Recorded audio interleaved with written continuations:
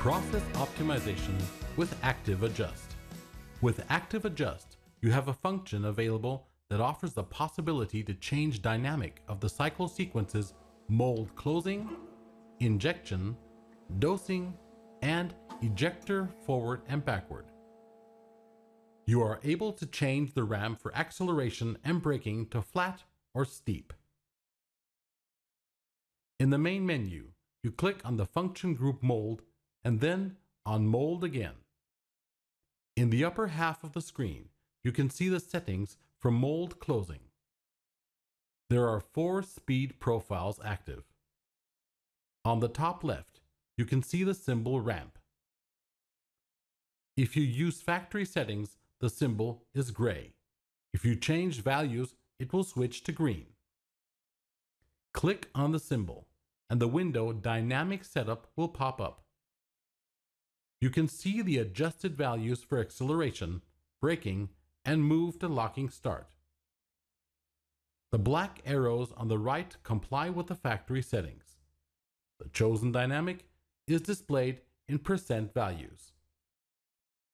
For a reduction of the mold closing time, we move the scroll bar in direction fast.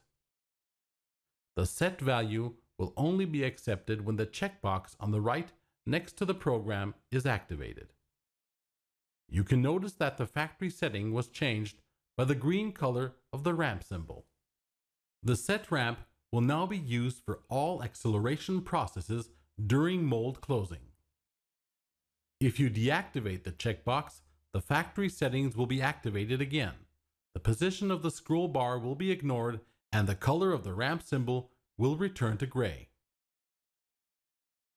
In the similar way, you can change values for braking and move to locking start in the mold closing function.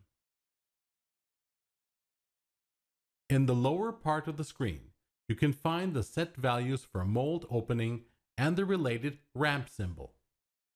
We click on the symbol and change the value for braking.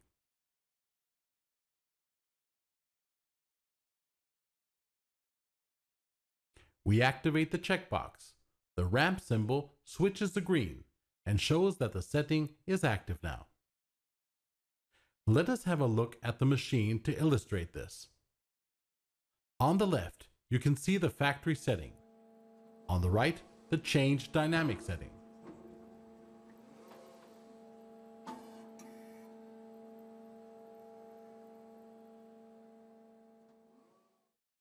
In the similar way, you are able to change the values for acceleration and unlocking speed. In the center left of the screen, you can find another ramp symbol. This one informs you about the status of the machine's internal optimization for your chosen setup. In the animation on the screen, you can see that the machine is optimizing right now. One click on the symbol gives you further information. If you would like to see a complete overview of all adjusted ramps, you have to click on Mold and then on Mold Dynamic. Here you can find all adjusted values for mold opening, mold closing, and ejector forward and backward. The ramps for the injection unit can be changed as well. Click on Dynamic Injection Unit for this. Here you can see the chosen setup for dynamic injection and dynamic screwback and change settings if necessary. With activeAdjust, you have an effective tool that offers the possibility to optimize application-related details of your injection molding process.